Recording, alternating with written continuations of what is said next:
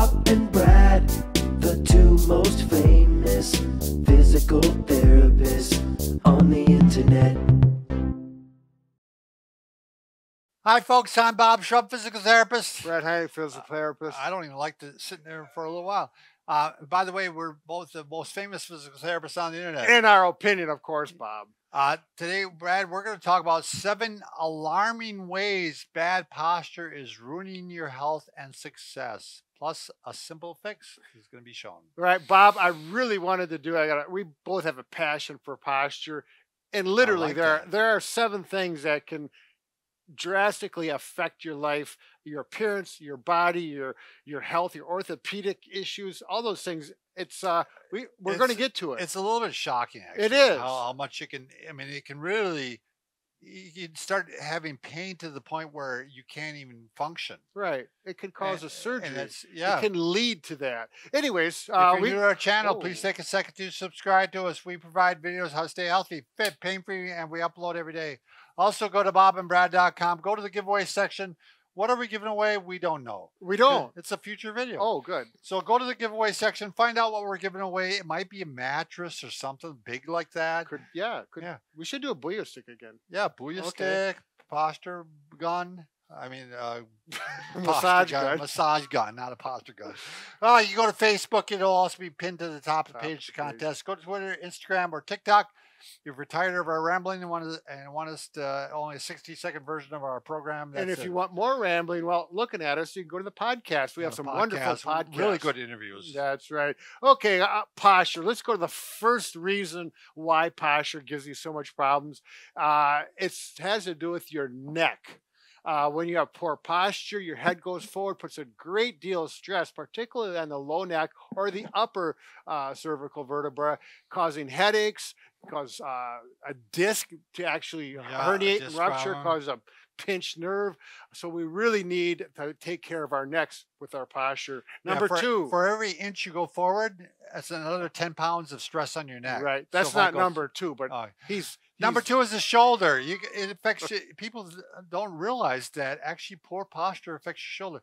Look at me here. I'm going to have poor posture, and I'm going to try to raise my shoulder up. Look how far I go. That's it. I can't go any higher. Right. Now, I'm going to stand with really good posture. Whoa. Right. It goes all the way up. And if it's down like this, that means it's pinching. It's getting impingement. It's causing pain. So if you're at the computer and going like this, you're actually causing pain and problems and impingement. They say 70% of shoulder pain is from an impingement problem. So we need to work on that posture. It's not a minor thing. Number 3, how you can breathe is incredibly affected by your posture. If you're, let's go here, give a profile. If I'm leaned forward and slouched forward, it takes your visceral organs, your abdominal content, pushes that into your diaphragm, which limits your volume of breathing. Also, your rib cage is not able to expand as it would like to, as when you're up to here, and then you can breathe and really take in a lot more volume, which is going to give you more energy. It's going to make big difference in your life. It's actually the problem that ankylosing spondylitis, Brad. Everything starts tightening up, and they have trouble with breathing. Sure. It all works. Throw that in there. I'm glad you did. Next one, back. You can start, if you're back, you're holding into a flex position the majority of the day, like you sit or you lift or you carry things with a bent posture like this. You can develop a disc problem that puts pressure on the disc and actually push out the back, and it can push on a nerve. It can give you a sciatica. It's probably the #1 cause of sciatica is posture. Yep, posture. Poor seated posture. Poor seated. Poor body bending, mechanics. Yes. Right. The next one, this is huge, I think, Bob. It has nothing to do with pain and the anatomy as far as not the anatomy, but as far as being sick. But it has a lot to do with your appearance. Yes. You look so much better when you're up, tall posture. If you go to a job interview and you walk in slouched, you're not going to get the job. Yeah. Unless everyone else looks like that. Well, then they're going to look for someone else. But appearance is a credible amount of what people think of you, what you think yourself. Well, I think it also makes you look way older. I mean, if I see someone and they're slouched over, like an older man or older woman, they look that much older. But they come along and they got good posture. Oh, they must be younger. Right. So yep, head up, shoulders back. You're going to get the job. You're going to look younger. All good stuff. All right, next thing is people don't understand this, but believe it or not, if your head is forward, it actually affects your jaw, the way you can chew it. Just try this once. Put your head way forward and try to swallow. Yeah. It's hard to do. So you got to actually, one of the things, when I went to TMJA courses, the temporomandibular joint, that's the jaw joint, the jaw joint, TMJ, you actually teach the person, you work on posture is the first thing you do to try to help take away jaw pain. Sure. Because poor posture will lead to poor arthrokinematics. Yeah, the mechanics of the joint. Yeah, it changes. And if you think about it, if you ever try and swallow, you got something big to swallow, you always go, you straighten up a little bit. Things go down easier as opposed to going through a zigzaggy esophagus. We should be speech therapists. Your daughter, she could probably fill us. She's a speech pathologist. She could fill us in on that. That's right. Next one, should we talk about Dowager's hump or hunchback? You get that right back here. And you get that big bump at the bottom of your neck too, or in the middle of your back. Yeah. And both of them are very unattractive, I'm sorry to say. Right. And painful. They can relate to a lot of painful changes. That's from posture. Yeah. I mean, people think that it just grew on its own, but no, that's because of poor posture. I mean, there could be some genetics involved. A little bit of genetics. Yeah. But one way or another, there's the 7 things that are really affecting or could affect your life just by poor posture. So we're going to show you some ways to correct it now. Wow. Should we go to the first one? Yeah, let's go to the first one. Seated posture. All right. Which is a big part of problems, especially at the computer, the workstation, or in the car. Sometimes one of the keys to this is that you do it throughout the day. You just don't do it once and go, okay, I did it. Now I'm gonna have good posture. No, you got to fight it constantly. So up and back, and this is I like this one for Bobby. It reminds me, you say, hallelujah. You don't have to say that. In my head, I say that. Yeah. Well, at home, maybe by myself. But you bring your arms up. It's kind of like the W stretch. This is mine, a W for Wisconsin, not Minnesota. This would be. Yeah, Minnesota.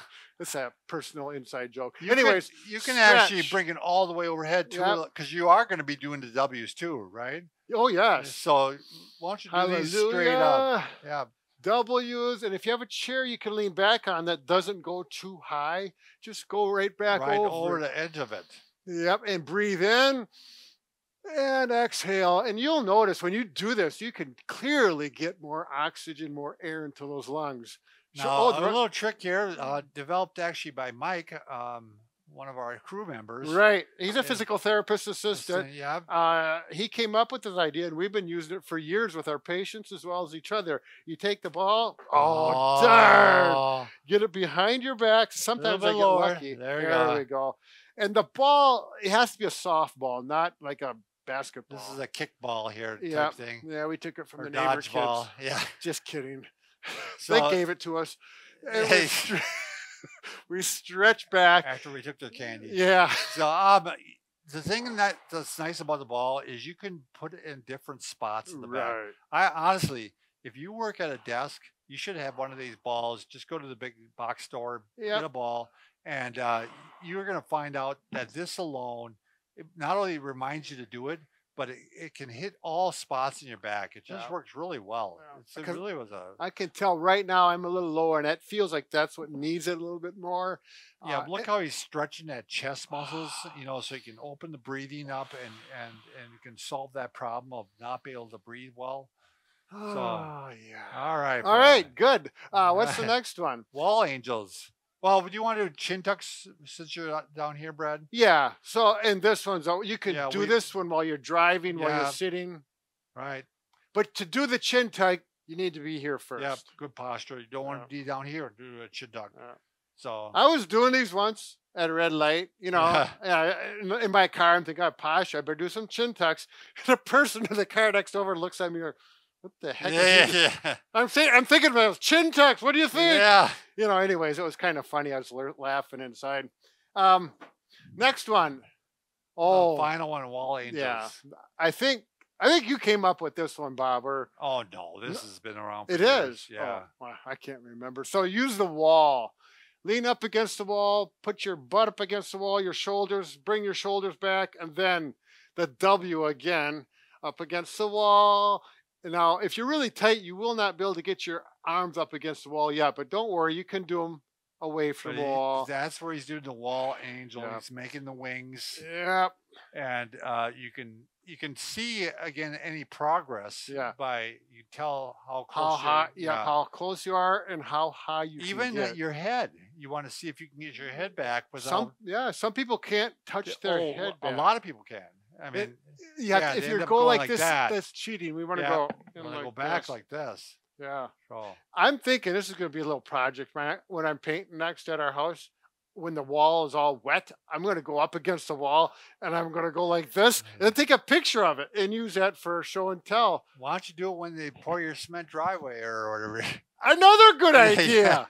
Excellent. That's a haiku. All right. Next one. That's it. That's it. That's all of them. Yeah. Remember, Brad and I can fix just about anything. Posture correction can be fun. Except for a broken heart. That's right. We're working on a broken heart, and Brad's going to finally start putting some time into it. He's been slacking off. Yeah, so I'm going to put another chapter in it tonight. Yeah. All right. Thanks.